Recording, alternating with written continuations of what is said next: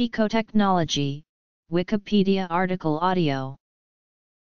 The term picotechnology is a portmanteau of picometer and technology, intended to parallel the term nanotechnology. It is a hypothetical future level of technological manipulation of matter, on the scale of trillionths of a meter or picoscale. This is 3 orders of magnitude smaller than a nanometer and 2 orders of magnitude smaller than most chemistry transformations and measurements. Picotechnology would involve the manipulation of matter at the atomic level.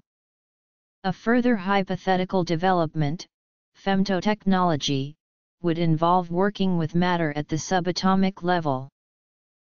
Applications. Picoscience is a term used by some futurists to refer to structuring of matter on a true picometer scale. Picotechnology was described as involving the alteration of the structure and chemical properties of individual atoms, typically through the manipulation of energy states of electrons within an atom to produce metastable states with unusual properties, producing some form of exotic atom.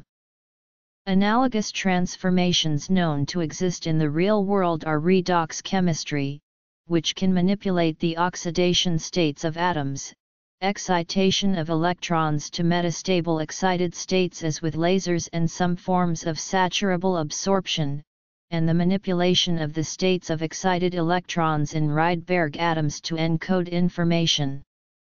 However, none of these processes produces the types of exotic atoms described by futurists.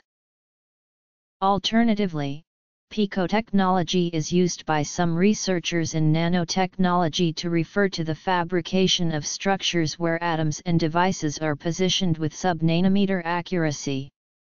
This is important where interaction with a single atom or molecule is desired, because of the strength of the interaction between 2 atoms which are very close. For example, the force between an atom in an atomic force microscope probe tip and an atom in a sample being studied varies exponentially with separation distance, and is sensitive to changes in position on the order of 50 to 100 picometers.